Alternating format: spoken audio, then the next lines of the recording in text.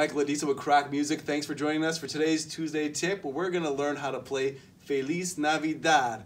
It's very much simpler than you may think. There's only 2 sections to the tune, and we can get through it with just 4 chords. Let's jump right in. The first chord you're going to need to learn how to play is an F major 7. You got F, A, C, and E. The next chord you're going to need to play is a G dominant 9. We're going to use this voicing here. This is F, A, B, and D.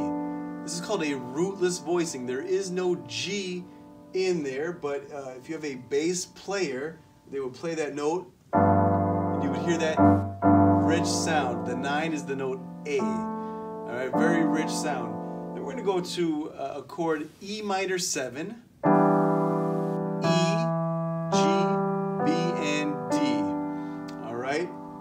This is actually serving as a C major 9. Okay, if that goes over your head, don't worry about it. As long as you can play the chords, you can play this song.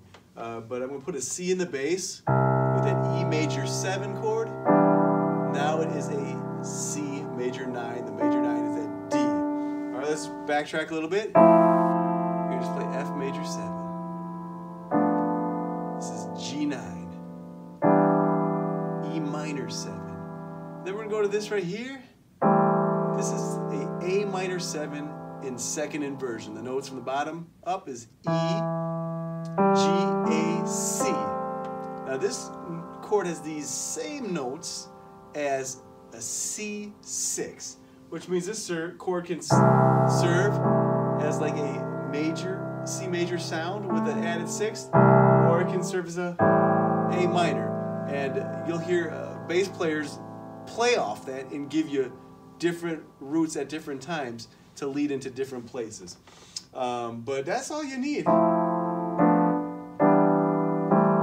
through the whole song like that. All right, let's put it with the melody. It's going to sound like this.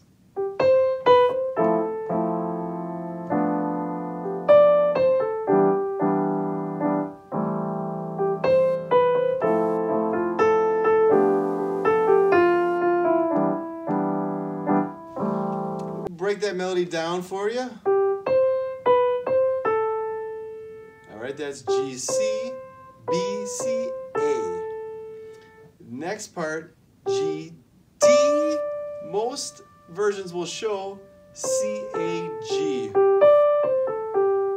I prefer G, D, B, A, G. All right, it's just a little different sound.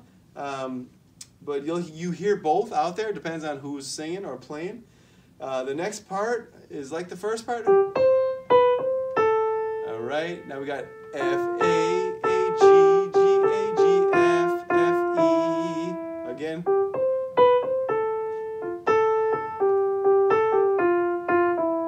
All right, to play the B section, you're going to start on a high C, high E. Right? This outlines an A minor triad. This is the best way to remember it, with a passing note D between the E and the C. All right. Then the next part of the melody outlines a G major triad with a passing note between the bottom third. A connects the B to the G. Back to that A minor outline. Now we're going to walk down from D to B, come back up, or if you want to put the turn in there. All right. So there's 2 chords I like to play to lead into the bridge. All right. This is a G minor rootless voicing. Drop a G in the bass. Notes are F, A, B flat, and D. You only got to change one note after that. Move your pinky down to C. I'm sorry, pinky down to E. All right.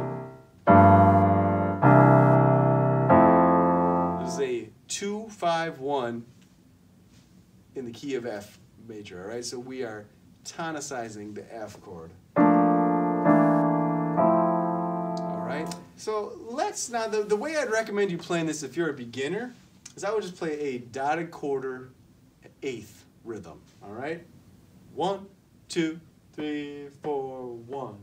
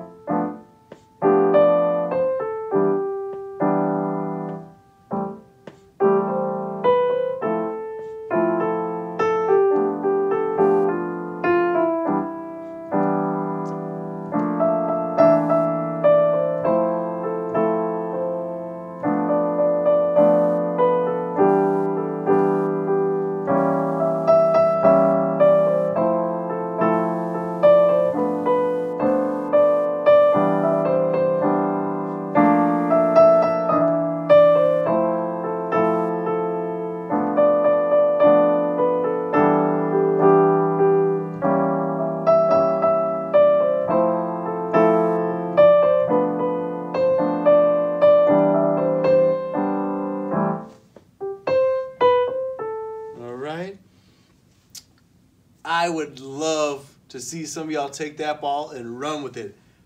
Actually, in the world of Christmas music, one of the more simple tunes, rhythmically complex, but you can struggle through it, but harmonically very simple, all right? Much less chords in this tune than a lot of other Christmas tunes. Best wishes. If you want to learn more, come see us at the Croc. Thank you.